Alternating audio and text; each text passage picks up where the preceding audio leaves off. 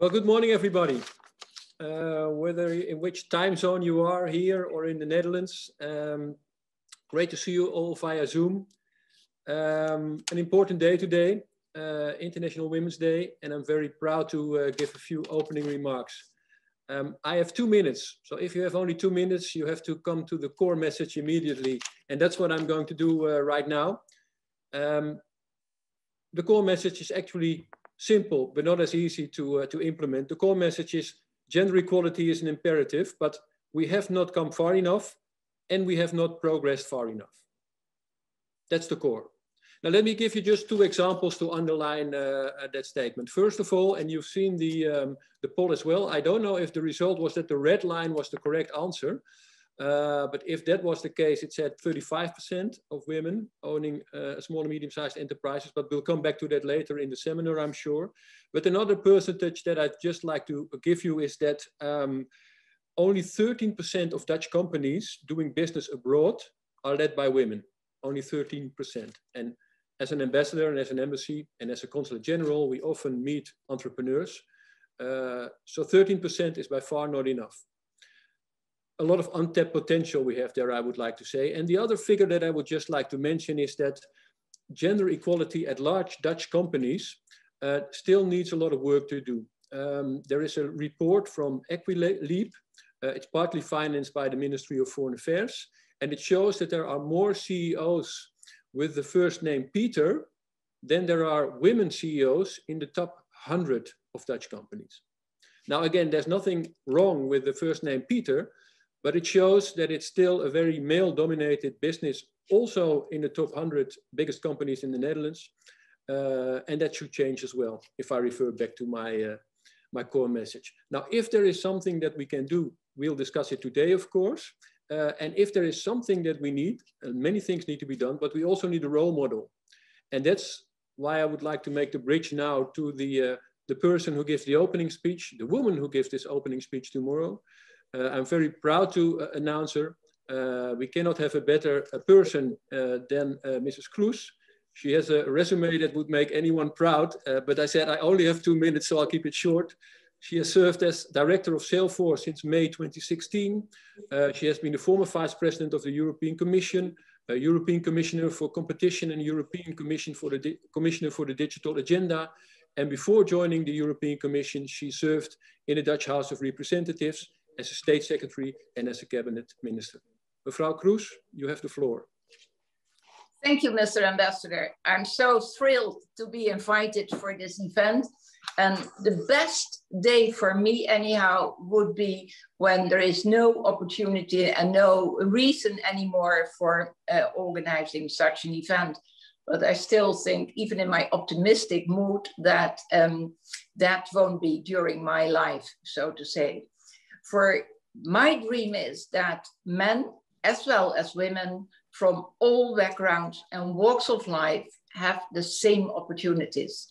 And the reality is that at the pace we are now, none of us at this call will actually witness this. That sounds depressing, but we could also see it as a motivation to accelerate change faster. For International Women's Day is a day of celebration. But I'm wondering, is there really that much to celebrate? The position of women is not looking that great. And I was impressed by the quote of Angela Merkel, the Bundeskanzlerin of Germany. And she was just mentioning today, it's mainly women, again, who are mastering the balancing act between homeschooling, childcare, and their own jobs, talking about the period of COVID. So all in all, women's rights are further limited in a lot of countries around the world. And COVID has had more impact on women than men. And women left the workforce in droves, domestic violence increased, and the pandemic will lead to a shocking increase in child marriages and teen pregnancies, to just name a few things. And I'm also an ambassador for Flying Doctors, and what they are doing in Africa in just stopping the mutilation of very young girls is taking now a growth instead of going down. By the way, also when we look at the era that is fastest growing, and that is one of the lines that we should take into account during this seminar, technology, women are still very much underrepresented. Investment in female founders plummeted from an already low percentage of 2.8%. Yes, only 2.8% of investments in startups and scale-ups went to female founders. And that is not on name, if they are named Maria or Peter or whatever. The Peters are far ahead, so to say. And to make it look worse, in 2019, WeWork received more funding on its own than all female founders combined. And the year before, that's even more embarrassing, Jules, a cigarette company, received more funding than all female founders combined. Diverse teams receive a slightly higher percentage of funding, but still almost 90% went to white men. And remember that these are the people that are building our future. A small homogeneous group is deciding what our futures look like. We should build the future with all of us to ensure a diverse and inclusive society with inclusive products and wide prosperity. And an important note I would like to make is that gender is not the only part of diversity we should look at. Racial inequality is a huge issue, and in all the issues women face, women of color are hit disproportionately hard. And when we are looking at the interview of Meghan Markle and Prince Harry, we are faced with reality, so to say. Is there nothing to celebrate? There are also things to celebrate. We had a lot of firsts for women this year. So let's be optimistic. You can see that being a negative sign because it should not be special that a woman is doing something for the first time. I see it as a sign of progress. Every woman being the first is a role model for others and will accelerate change because of that. Every woman breaking barriers for others is one less barrier we need to break.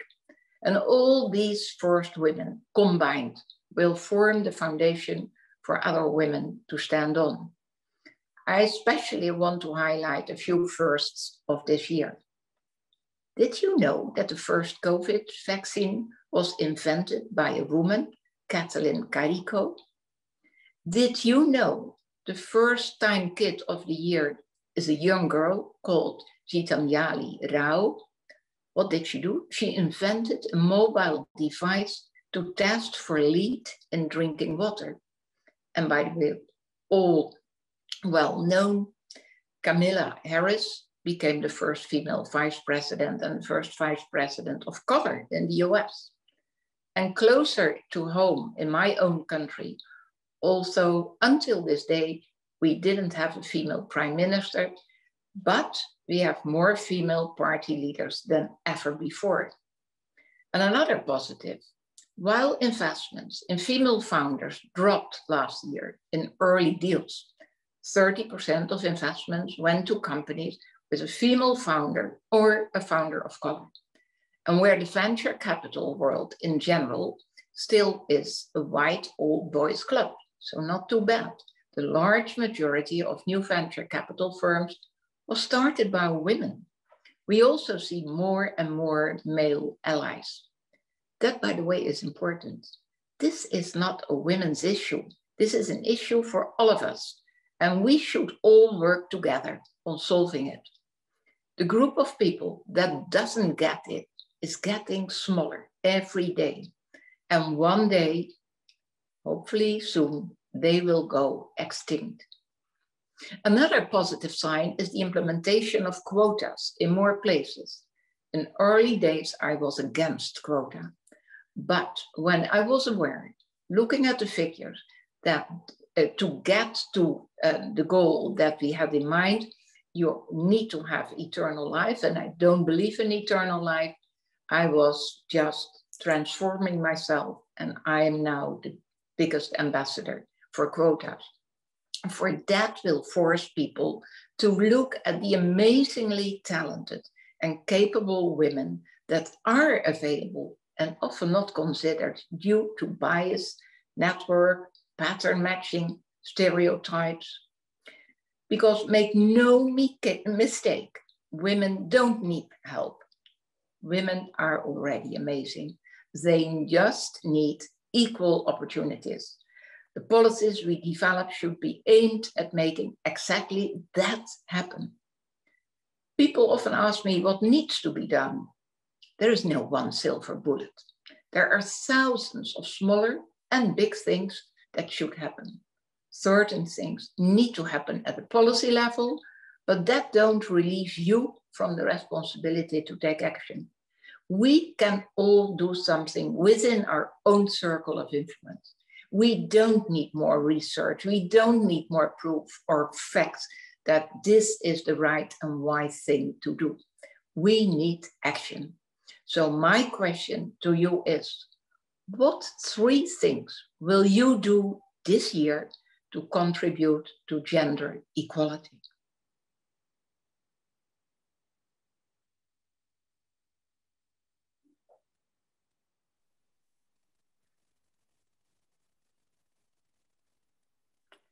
Thank you so much, Ms. Kroes. Thank you for this wonderful, inspiring message and call to action. Thank you, Ms. Kroes. Thank you, Ambassador Haspels, for your words and for being here with us today. I am Ruud Emmering, Consul General of the Netherlands in Miami. It's a great pleasure to be the moderator of this virtual roundtable on accelerating women's entrepreneurship. It's a topic I'm passionate about because half of the people on this planet are women. We're half the workforce, half the consumers, and therefore key to the economic well-being of countries around the globe. But yet, another simple fact is that the playing field for men and women is not level in terms of access to networks, to knowledge, and to capital. And currently, as both speakers have said, the impact of COVID is the women entrepreneurs that currently experience that are disproportionately suffering the consequences of the impact of COVID-19. So, and the Netherlands is not immune to this reality. As Ambassador Haspels mentioned, 35% of small to medium enterprises in the Netherlands are owned by women. However, only 13% of Dutch companies doing business outside of the Netherlands are led by women. And we see this in our daily work when supporting ambitious Dutch entrepreneurs that want to expand their business internationally. And women are greatly underrepresented, both at in-person events and in digital business events, in international fairs, trade missions, but not today. And for our government, diversity and inclusivity truly is a priority. And part of that commitment to diversity and inclusivity is supporting women entrepreneurs. It's supporting women entrepreneurs accessing foreign markets, increasing their international activity. We're reaching out to women entrepreneurs who don't always know how to find us or make use of our services. We're also profiling role models like the fantastic women in today's roundtable and Ms. Kroes that you just listened to. We initiate campaigns such as Business Beyond Borders to inform and to motivate women about international entrepreneurship. And in terms of legislation, our House of Representatives has passed a law to promote gender equality, to promote diversity on the boards of public companies. This bill contains 2 measures to promote diversity at the top of the business community.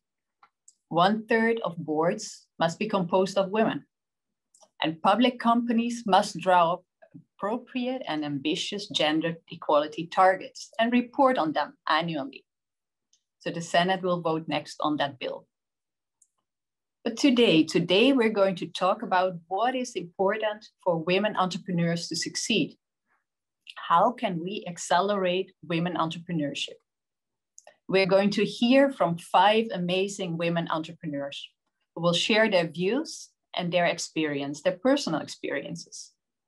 So I would like to briefly introduce them to you. So members of the roundtable, and I would like to ask you to put on your camera when I mention your name. So Natalia Martinez-Kalinina is a community and innovation strategist who most recently led the expansion of the Cambridge Innovation Center to Miami. Welcome, Natalia. And we have Jamine Moton, who is the founder and CEO of Skylar Security, an innovative leader in the industry of privately owned security companies. Thank you for being here, Jamine.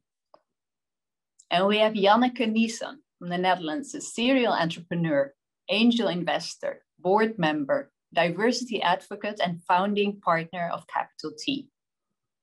Welcome, Janneke. And Ellen van Rooyen, Director of Operations and Research and Development Strategy at Monte Health. Nice to see you, Ellen. And then we have Miri Vermeer-Andringa, Chair Emeritus of Vermeer, a global industrial and agricultural equipment company. I'm really excited to learn from all of you. So what works, what doesn't? What worked for you? And moreover, how can we potentially join forces to accelerate women's entrepreneurship? So Janneke, if I may kick it off with you, you're in the Netherlands. Have you noticed any change in the Dutch tech ecosystem over the past couple of years? Also in terms of women's entrepreneurship, while you have built and successfully exited businesses in the Netherlands? Yes, definitely there has been a change. Also in general towards entrepreneurship. I know when I started my first company when I was 23, everybody told me you shouldn't do it. Why are you starting your own company? Being an entrepreneur wasn't cool at all back then. So that's already a big change, because today it's normal that you start your own company and people applaud you for starting one. So that's a big change when it comes to female entrepreneurship. 10 years ago, I started Inspiring 50. That's a non-profit to make female role models in tech more visible. So that's not just around entrepreneurship, but to make people aware of the importance of diversity. And when we started that, we always had to explain why that was important. And that conversation has shifted towards what should we do? And people accept the fact, well, most people accept the fact that it is important. There's still always some dinosaurs that don't think it's important, that still question it. But most people, I think, do realize that there needs to be change. And so I see a big change in the conversation. When it comes to investment in female founders in the Netherlands, the numbers in the Netherlands, unfortunately, are even worse than international. And when you look at VC firms and who works there, because bias plays a role in deciding who gets funding. So stereotypes, pattern matching, network, that all plays a big role. And that's a human thing. So since the VC world is mainly white and male, that bias is skewed towards one direction. So you see when funds are more diverse, then they invest in more diverse founders. And in the Netherlands, that's not looking very diverse. And it's changing very slowly, but there is action. Fundright was released by the Dutch VC ecosystem, who basically put a quota on themselves to diversify and to encourage the companies they invest in to diversify. So that also really helps people to take action, but it's slow, it takes time. And that's why I also strongly believe that you get the biggest change by funding new female GPs or diverse GPs from VC funds. Because you just see that they invest in more diverse founders. There's quite a big change there. So yes, there's change, but it's too slow. And it's just so much missed opportunity for everybody, because I hate it when people say that women are a niche. We are 50% of the population. People of color aren't a niche either. It's just an incredible opportunity to invest in these people. And I think we should talk about this issue until it's solved. And like Neelie said, it would be great if we won't need a day like this. And I also want to highlight that it's not just gender, it's diversity in general that's really important. Because yes, these founders are building the future, and we need to make sure that it's an inclusive future that we're building. I also want to applaud. I see Jamine applauding. Thank you very much, Janneke. Very, very true.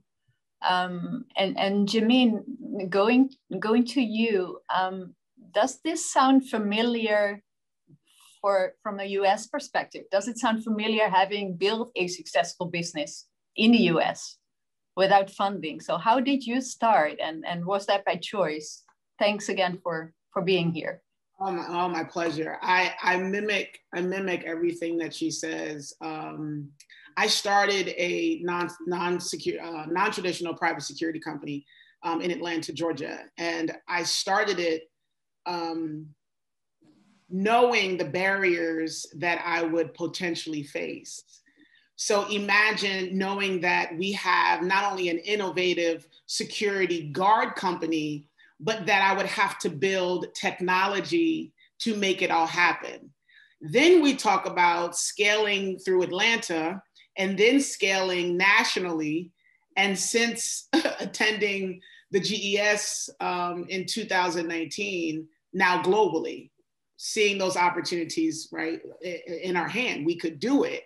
But trying to figure out how I would be able to build that. So there's a part of our story that I have to share. When I started the company, it is a non-traditional private security company, right? So it's going to disrupt an industry. And as a women-owned business, if I wasn't aware of those barriers, I would be fumbling over my feet right now. And let me explain that. So I attended the We Atlanta Women's Entrepreneurship Initiative based in Atlanta, which has an amazing relationship with the Netherlands. I pitched our technology solution and won a ticket to the GES in 2019. When I traveled to the GES in 2019, I realized that what I was building was going to disrupt the industry. If I didn't go to that conference, I wouldn't have been able to have that mental exposure to think that these things were possible. I then come back to Atlanta and I realized that my mindset was really focused a little bit too small, right? I should have been thinking bigger. I should, you don't know technology until you go to the GES. When I went to the GES, I realized that I wasn't thinking big enough. But then there was a reality that hit me. That how am I going to fund my business? How am I going to build a security company that's going to scale globally? How am I going to build this technology when I don't have $1 million in the bank? I didn't have money to throw at a tech and then lose it because I was learning. I didn't have time to learn and punch money into a technology solution.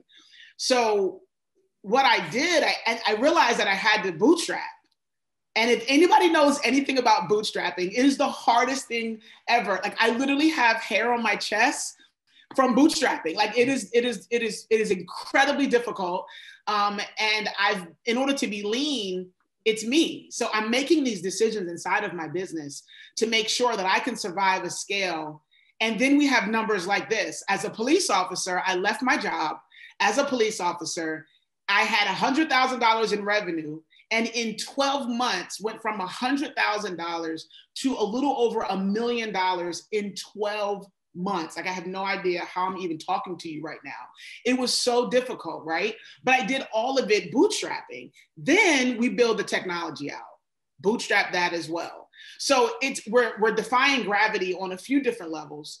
But I mimic that because I'm literally building my business knowing that I have barriers in front of me, but not looking at those barriers. Like when I look in the mirror, I see an individual that people should invest in. Not because I'm an African-American woman, not because I'm a woman-owned business, not because, I'm for any other reason, but because I have a great idea. I have a great idea. I believe in it. And it is my job to inspire others to see that same idea. But in the meantime, we plan on knocking down those barriers by leveling the playing field because we have a good product. Oh, and then by the way, I'm a woman-owned business. And that just puts a little carrot on top of it. But I want people to see me for the technology that I'm building and the business that I'm building. And then say, oh, by the way, she's a woman-owned business. We're not there yet. But I hope that we can lead the charge to make that the forefront, that women, it is good business. It is good business to do business with women. That's another wonderful quote. I want to applaud for Jamine, but yeah, and very true. And it's really, really impressive what you have built in such a short time. It's amazing. And I look forward to hear more about it in a bit. Ellen, I'd like to move to you because you know both sides, Netherlands, US. Would you say there is a difference in mindset between the Netherlands and the US when it comes to entrepreneurship, when it comes to women's entrepreneurship in particular, also for women entrepreneurs in the sciences like you are?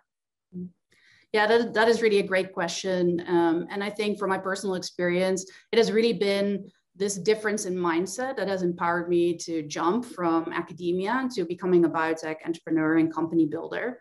And so I have a slightly different background than the other panelists. I am a scientist by training, and that inherently comes with it used to be a very narrow focus. You're doing fundamental science. And when I did my PhD in the Netherlands, even if this was at a very prominent institute, the Hubrecht Institute, led by people that are also serial entrepreneurs, there was a clear silo between entrepreneurship, taking your science to the next level and developing therapeutics, and doing your science. And it was only until I moved to Boston, to the Boston ecosystem, that I was exposed to this different mindset. And this was really refreshing and inspirational. And so Boston is really a unique ecosystem. It brings together some critical elements that are hard to find anywhere else in the world. For instance, there's a key access to talent, not just from like top universities like Harvard, MIT, and others, but also there's over 400 biotech and pharma companies. So there's a massive concentration of talent across the different industries. And there's also access to a lot of capital, to top VC funds for different stages of company development that really allow you to work cross-functionally. And so what was striking to me was that these things don't live in silos. There's actually a lot of cross-pollination across academia and industry, collaborations, et cetera, but also a lot of the principal investigators at the university spin out companies and are entrepreneurs themselves. And that was like a really refreshing perspective to see that is possible and that you have the ability to bring your science to the patient, and doing it yourself. And so for young entrepreneurs, there's also a lot of tools that help you on your journey, both from within academia and outside organizations. Also for women, there's a lot of professional organizations that help you, start a company, like what do you need, like educate you and create a network for you, which is very, very unique and not as present in the Netherlands, I would say. But for me personally, when I came to Boston and I went to Harvard, on my first day of onboarding, there was an onboarding session with the technology transfer office. which is, I mean, I had never been exposed to these kind of people before, but it was like, you know, we're here. If you have anything cool from your science, you know, come to us early, let's talk about it, and let's see how we can like develop this further, which is really, really quite cool.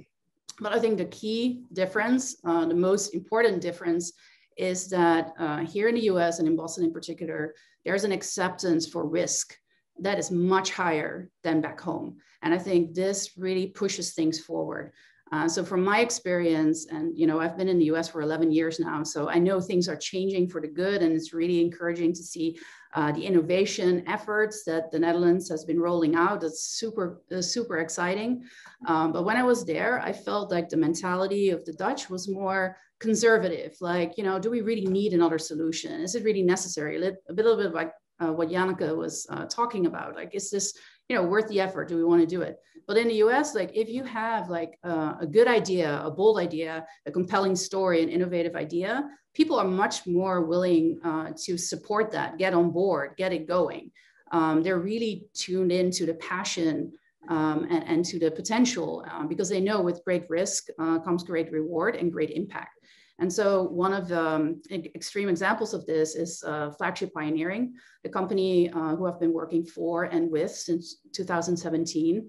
And this is like an example of a kind of unique, innovative enterprise that conceives bold scientific ideas, and then without having done a single experiment, invests money and helps it you know, develop into a first-in-class life science company. And I think the most notable example of this of a company that has spun out of Flagship is Moderna Therapeutics, who you've probably heard is one of the leading COVID-19 vaccine developers that is helping to fight this global pandemic.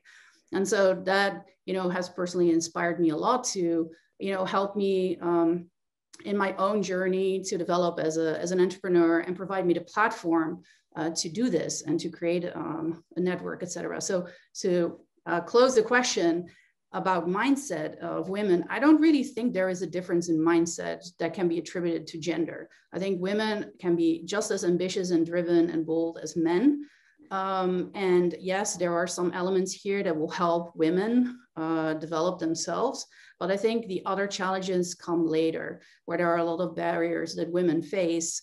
That leads to them being underrepresented in as entrepreneurs and in C-suite levels. Thanks, Ellen. I see a lot of very innovative Dutch entrepreneurs that are looking to the US. On the one hand, I think to indeed make use of this very favorable business and innovation climate. Same time hoping as well, and I know that there have also been some very positive changes in the Netherlands, and maybe Janneke or someone can later share a little bit more about that. But thank you so much for your experience, and great that you found such an environment that made you thrive in all ways. I'd like to bring it even a bit more local for me in Miami, to go to Natalia. Natalia, what has been the experience with women and entrepreneurship in communities such as Miami? Also noting the strong connection with Latin America. Well, thank you for having me. And it's been great to listen to my fellow panelists. So thank you all for your really incredible perspectives and experiences. So Miami, for those, I'm assuming many people on the call are less familiar with Miami, or less familiar with the part of Miami that is not about a tourist experience. And so the important thing to consider for a city like Miami is that it's still very young. And so our entrepreneurial and business sector and innovation sector is even younger within the context of that. And so I usually make the joke that where I refer to us as a teenager with a mustache, where we look a little bit more adult than we are, but we are in a lot of ways this really adolescent city and ecosystem in progress. So the good part of that, at least from sorry, I was getting a call. The good part of that from an innovation and entrepreneurship perspective has been that when I look around the impact space, the entrepreneurship space, the small business community, I see a lot of women leading organizations, leading companies, leading cross kind of stakeholder engagement. We currently have our first female mayor elected for the county of Miami-Dade, and we have a GDP that rivals, most Latin American countries. So you end up seeing a lot of women showing up in these gaps because there are a lot of spaces to be defined, and we're in a little bit of a Wild West youth moment. So that's really great to see women stepping up. I think this is in the context of the larger good news that we know that, at least in the US, female entrepreneurship has been very steadily on the rise now for a handful of years. I think it grows about 4 to 5% a year annually, year over year. And so we know that there's kind of this general trend around the US.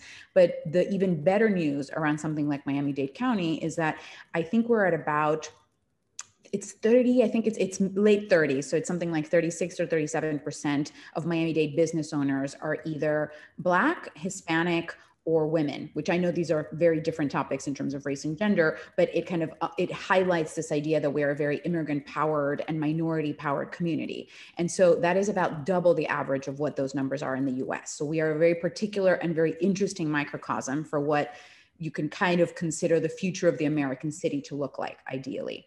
And at least for women-owned businesses in Miami-Dade County, the comparison to the state and national averages is really astounding.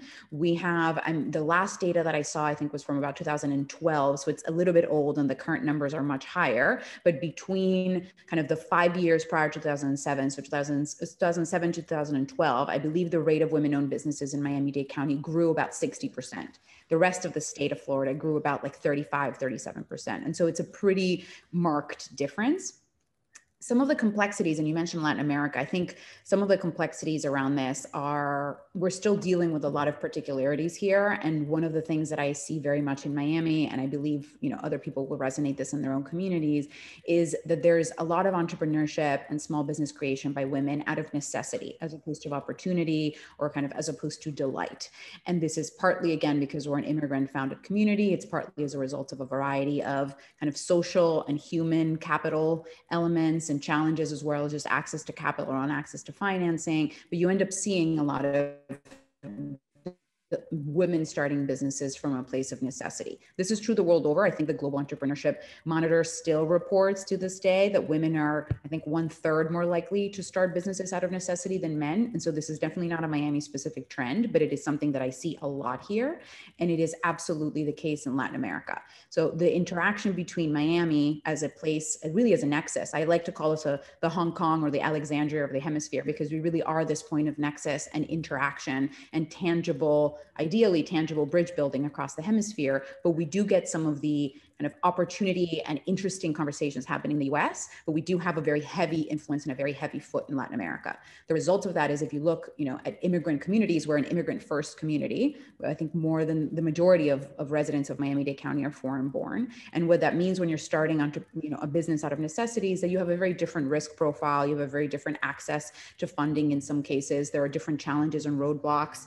And so there are definitely, aside from things that we know and we've already talked about around explicit or implicit bias, there are real structural and infrastructure elements that make it a little bit more complicated. And then Miami sits at the intersection of, because we're a young city, because we're kind of straddling these two different parts of the hemisphere, because we're growing very rapidly, but in some ways that growth can sometimes trip over itself.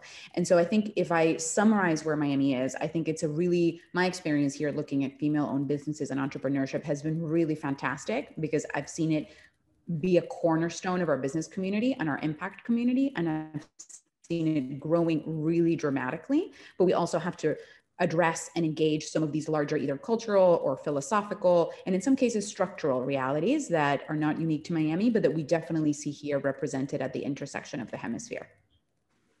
Thanks so much, Natalia. Addressing reality, that's really something that, that we've heard before, and we will hear for a long time, I'm afraid, but that we will do with a lot of energy. I'd like to, Neelie, entrepreneurship innovation, of course, doesn't only happen in the startup ecosystem. Corporates need to continuously evolve and improve. And for you as a second generation leadership in the business, but also as a quick side note, as a 5th generation Dutch American, how has your experience been with regards to innovation?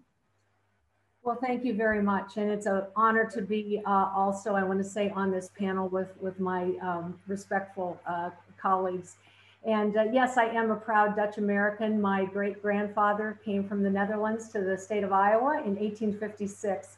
And one of the things I actually have appreciated about the Dutch heritage is that over the last couple centuries, in many cases, Dutch women actually had more rights and more respect than many of their counterparts in other European countries.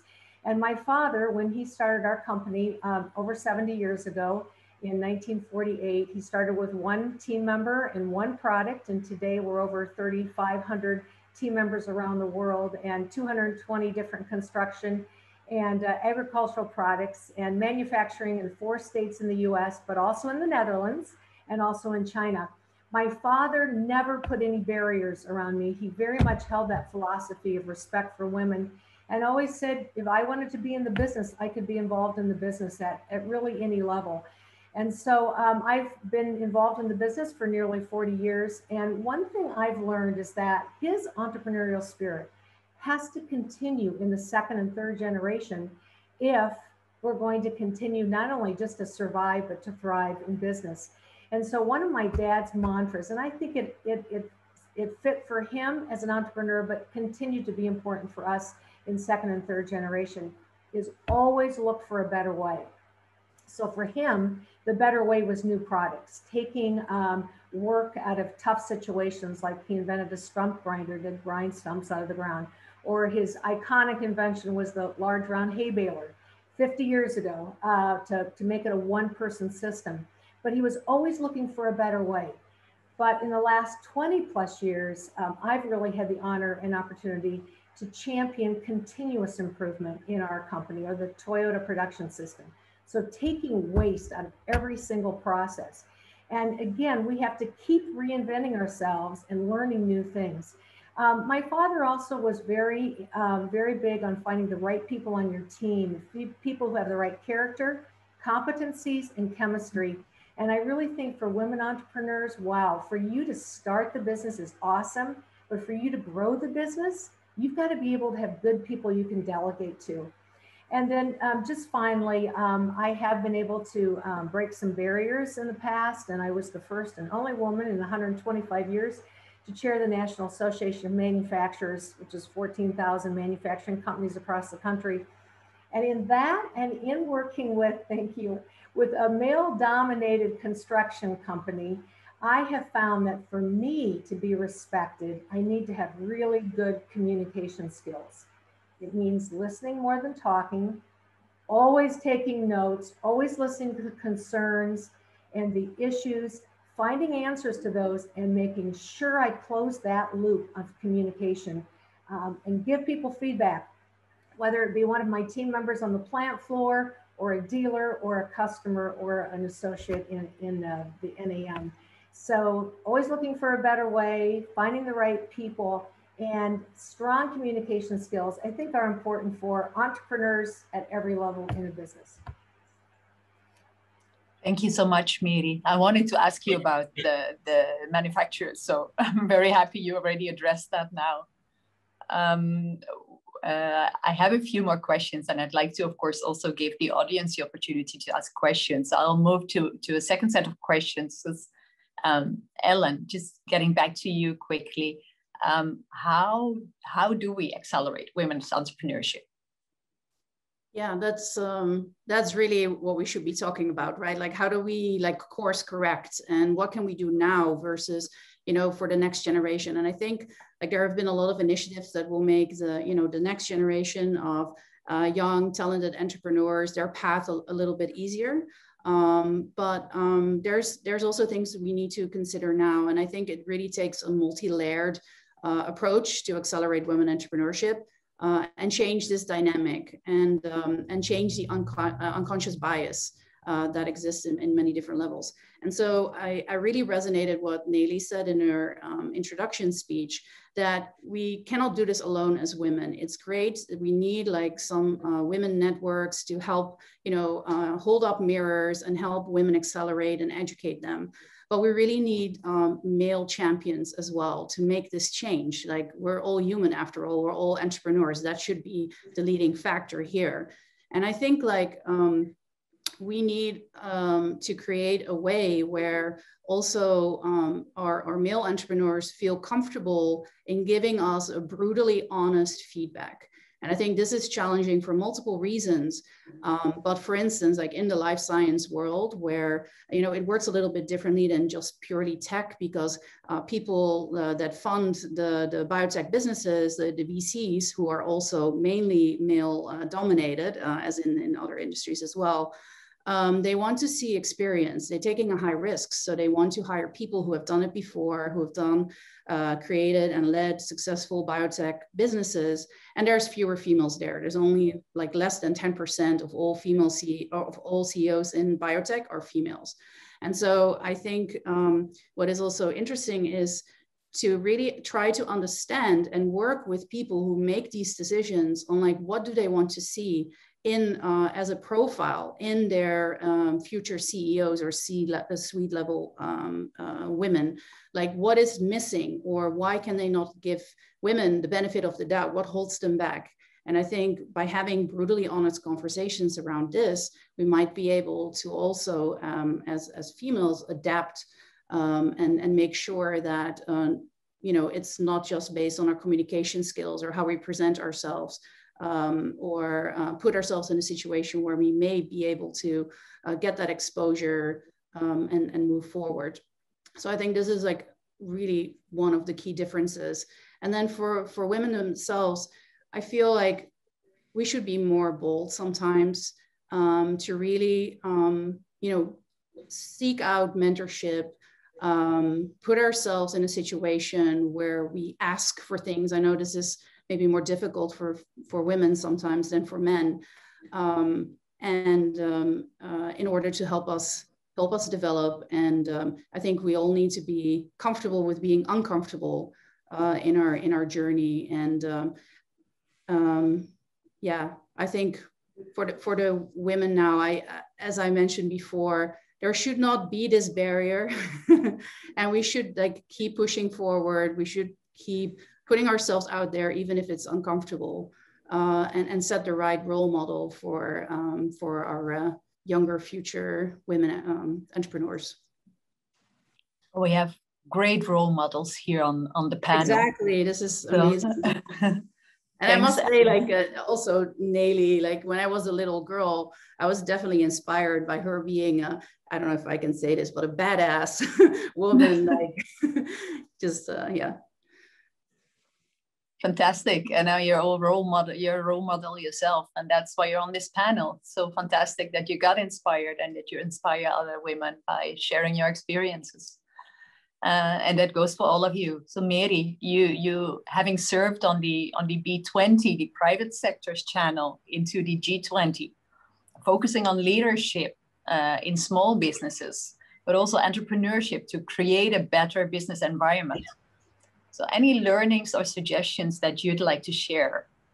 Well, thank you. Yeah, I had the opportunity to co-chair the Small Medium-Sized Enterprise Task Force for the B20 for 4 years. And the B20 is a group of business folks around the world who are dedicated to suggesting solutions to help all of the world economy go in the right direction to G20 leaders. And the themes we kept talking about and trying to make recommendations were around access to capital, talent, skills, markets, digital economy. Wow, more important than ever, right, after COVID.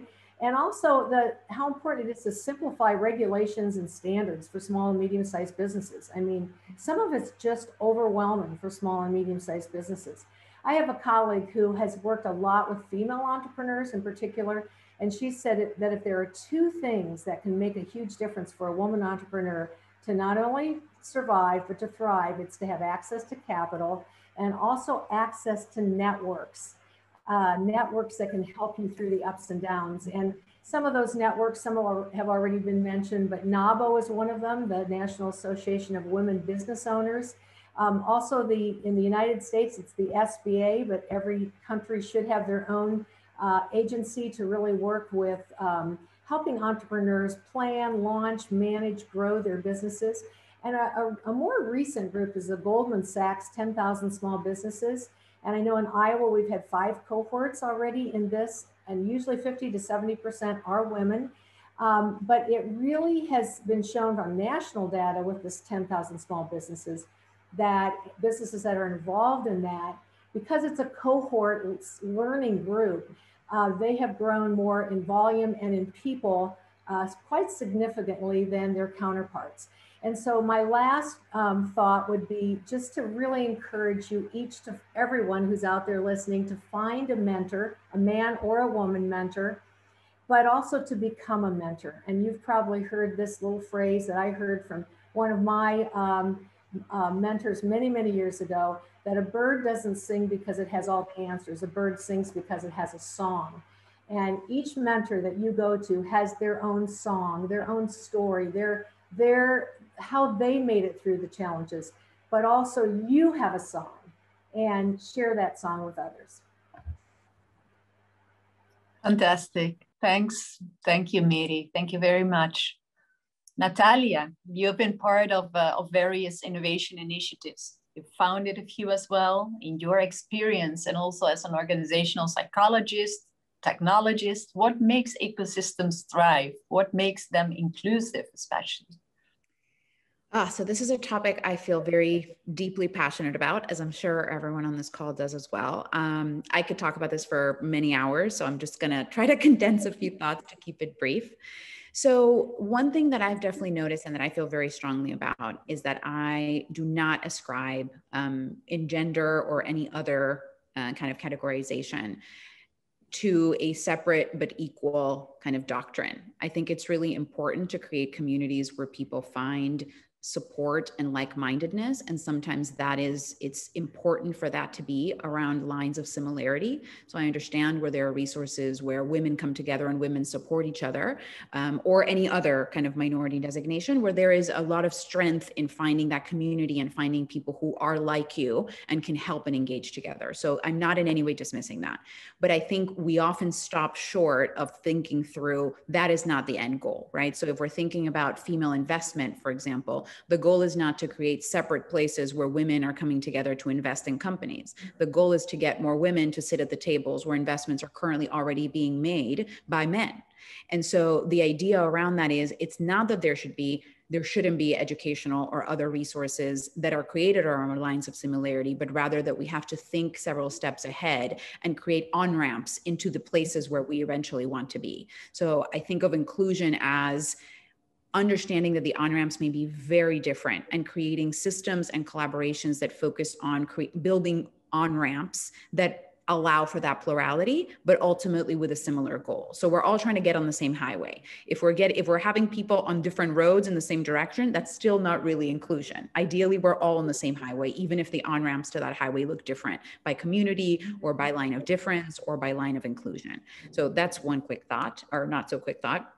Along these lines, my other kind of element around ecosystem building is that we throw around certain words and we don't nuance them enough, and we don't consider the inclusion element and what it actually looks like to land that in the real world. So the main example for me is really collaboration. Ad nauseum, you hear the word collaboration in any ecosystem building project, but the actual, collaboration is hard, and thinking through collaborating around different priorities, different types of stakeholders, different areas of need. It's a complicated process. And so I would really urge for anyone in the ecosystem building world to think through, when you say collaboration, what are you actually willing to do? What are you actually proposing? And what does that really look like in the real world? Because that's where you're really going to be able to make an impact. My last kind of thought is, and this is from my academic background. I'm an organizational psychologist by training. And I think more often than not, our communities, as well as our organizations, are lacking psychological safety. We focus on so many things except for kind of what are the key elements of creating a culture that feels psychologically safe, and understanding that that is going to look different for very different types of individuals. And ideally, if we want workplaces and communities that are really plural, we can't necessarily constantly be serving everyone's needs at the same time to the same extent, but rather we have to be creating an environment in which people feel enough safety and trust to voice their opinions, voice their concerns, participate, not participate, whatever the kind of eventual outcome is. And so I think it's something that goes largely unsaid. And my last thought is that very often around kind of paradigms of diversity, there's kind of three broad paradigms of diversity that are generally accepted. And the first one is, the most basic one, in which an organization or a community is really just looking to hit its basic numbers. So if there's a quota or a marker, or, you now need a woman on every board, or you need XYZ, you're trying to just hit whatever the basic legal or moral imperative is, and you count that as complete. Hopefully and thankfully, most organizations and communities are thinking a little bit beyond that. The second paradigm is better, but it's the place where most of us get stuck. It's the one where we realize diversity is really valuable, but we tether that diversity to a very specific way of presenting, right? So you hire someone who is a woman to do your woman-focused work, but you don't hire a woman to do some other part of the business, right? Or you hire an Asian American to do your Asian American marketing, but you don't hire an Asian American person to do, I don't know, to run your finance department or whatever it is you're doing. So it's this tethering of diversity is really valuable, but I think of your diversity as being really relevant only in the things that relate to your diversity, or to a certain degree limited around that. It feels good. It feels like we're moving forward, but it's actually the place where most of us get stuck. And the real paradigm that we want to be functioning in as ecosystems and as organizations and communities is the third one, where we value plurality very broadly, and we actively think about how do we include plurality of thought, plurality of experience, plurality of education, plurality of context. And those are really difficult systems to build because they are not one size fits all. The on-ramps have to be different for people. And it's really important for folks to feel like they can raise their hand. And that takes different activations and different points of inclusion. So those are kind of my thoughts. Thanks, Natalia. One of the things you said is how willing people are to make an impact. And I think that's a very nice bridge to Janneke, because Janneke, you, especially in the world of the Dutch tech ecosystem, but also venture capital funding, how do you see venture capital funding play a role in this here in the US, in the Netherlands, to make this ecosystem more inclusive? And how do you see your role and the role of other successful entrepreneurs? Yeah, I think venture capital plays a huge role. If you look at the largest companies today, 8 of the 10 started by VC funding. So VCs really decide what our future looks like. And well, as mentioned before, it's still a white male group. So, and they invest in people that they know and look like them. But it's also difficult to diversify because even when we started our fund, I'm a successful serial entrepreneur. Eva, my business partner, she has a PhD in economics and worked as an investor. So we have quite a nice track record. Still, the comment we received more than once when we talked to investors is you really need a man. And nobody ever told us what that man had to do. So apparently just the appearance of a man would have been enough to get their funding. And even recently, somebody said, yeah, I really can't invest because I'm a real man. And then you're like, okay, what's coming next? And yeah, men like numbers and women don't. So in Oak, even if you do have the experience, we don't look like what a lot of people with money think that a VC should look like.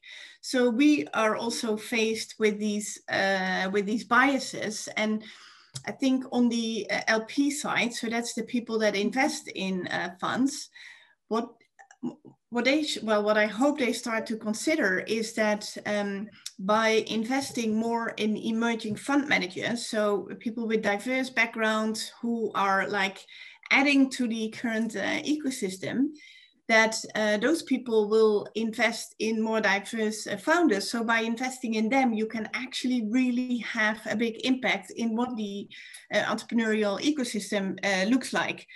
So I think VCs can play a role, but VCs have to change.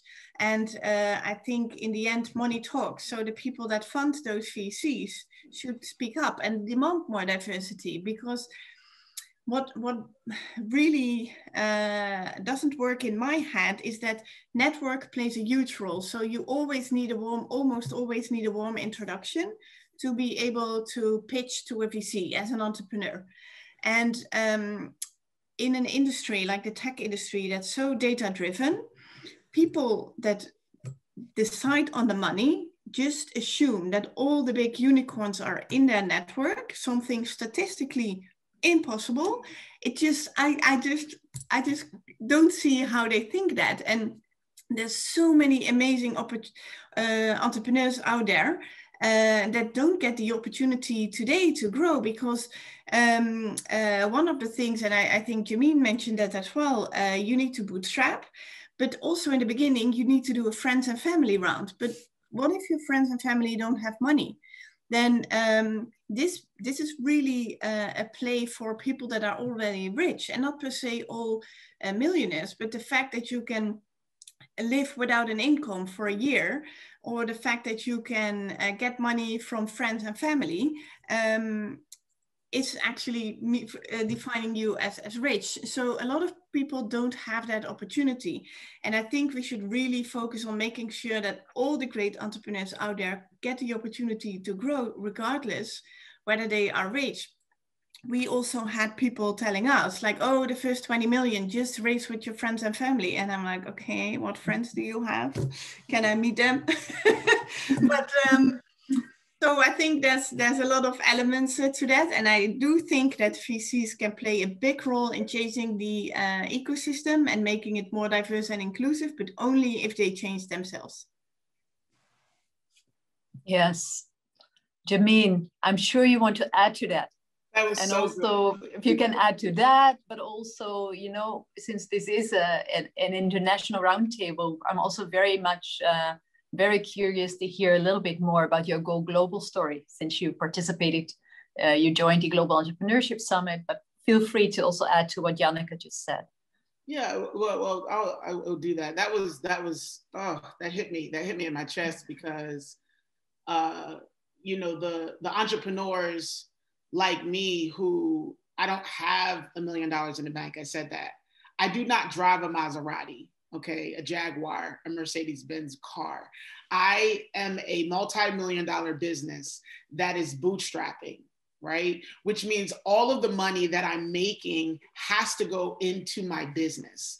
So there's an incredible level of sacrifice. I put it on my LinkedIn profile one time, a picture of a peanut butter and jelly sandwich, because that's what I ate the first year when we were scaling.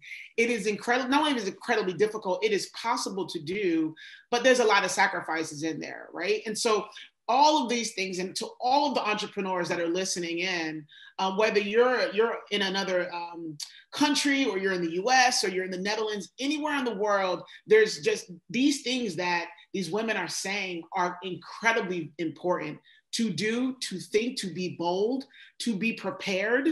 So when the opportunity comes to you, you have to be prepared. So we always talk about network, we always talk about access to these opportunities, but to these entrepreneurs, when the opportunities come to you, are you doing the work to prepare yourself to take advantage of those opportunities? And then the access to capital. What do you do when the banks say no?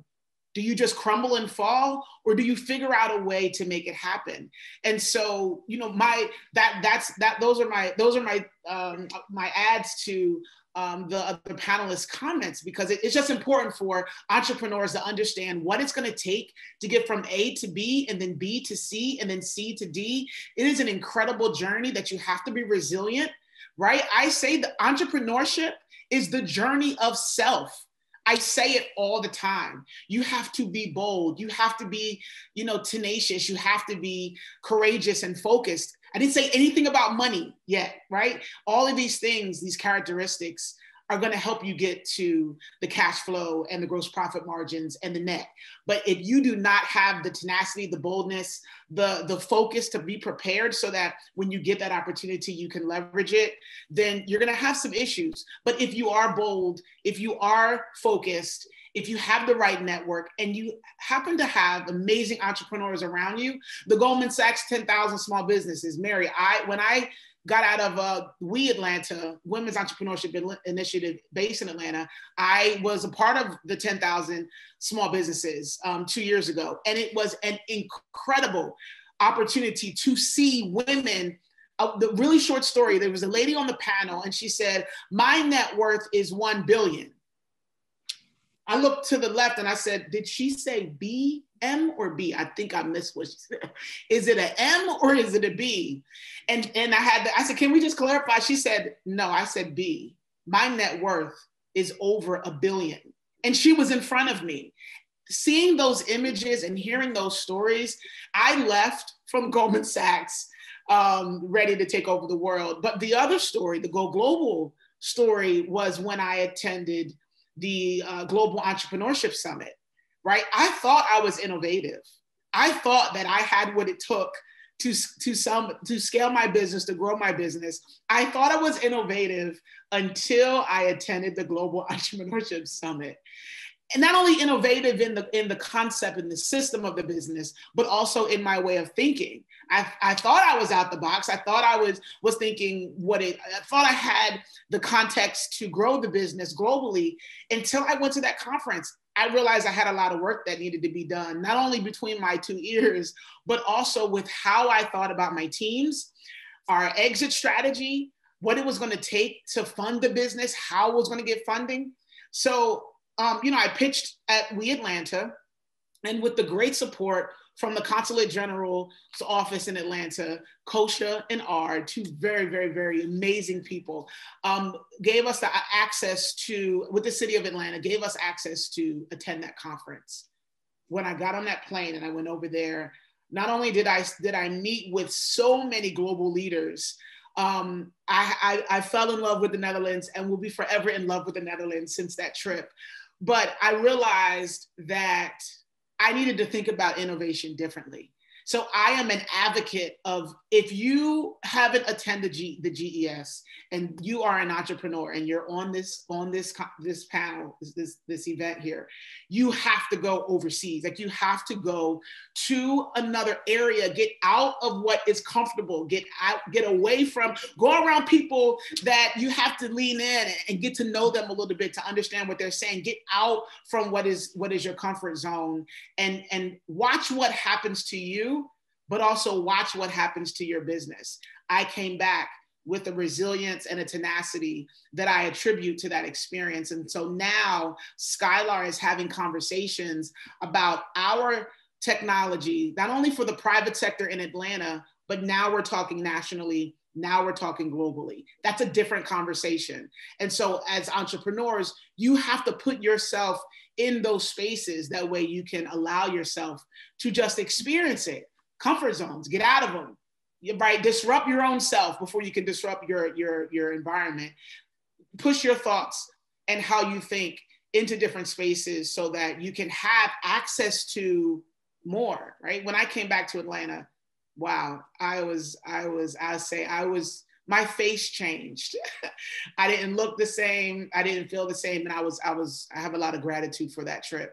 The Global Entrepreneurship Summit literally changed my entire mindset, not only of myself, but also on my business. Thank you so much, Jamine. And that sounds like a great experience. And I'm so happy you look at it that way, and fantastic. There's one not so fun thing to share, and that is that we're running out of time.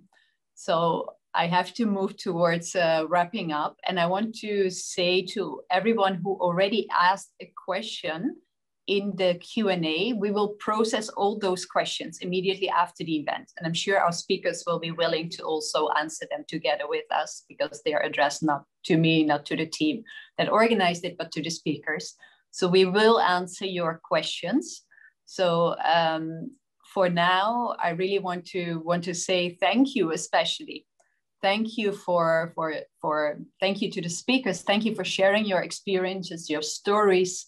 I'm really sad to end and to wrap up now, because I could have continued this discussion all day, and there is definitely a lot that we still need to discuss, because it's a conversation that's extremely important beyond today. So we haven't stopped talking yet, but I'm very honored to have had you on the panel, to have you on the panel.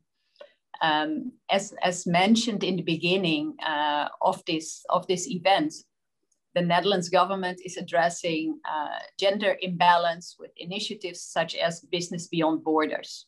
But also we, the Dutch Diplomatic Mission Network here in the US, and Jamine already mentioned our colleagues in Atlanta. You will see on the map in a while, you will see all our offices. The Dutch Diplomatic Mission Network in the US is here to support women entrepreneurs. We will continue to pursue opportunities for women entrepreneurs by opening up networks, connecting you, and by conversations like the one we've had today. So we encourage you, even if it's not in a Q&A live session like we originally planned, but it was way too interesting what the speakers had to say to cut that short. We encourage you to reach out to us with your questions and with any suggestions that you may have. So in closing, again, you see the offices that we have here on the map. If you have any questions, don't hesitate to reach out. In closing, when you leave the session today, there will be a survey link that will pop up. It's only 3 questions. It will take about 60 seconds, but this will help us tremendously in ensuring that future events will be addressing your topics of interest, the topics of your interest, and in making sure that we can be most useful to you. So I would like to really thank all the participants, but again, especially our wonderful speakers. It was a great honor to moderate this discussion. And Andre, Neelie, thank you for a great opening. And Ellen, Jamine, Janneke, Mary, and Natalia, I really look forward to seeing the amazing things you will do next. So thank you so much for your time. And everyone, I really hope you enjoyed attending and listening to our speakers as much as I did. International Women's Day, not only March 8th, but every day. Thank you. Bye.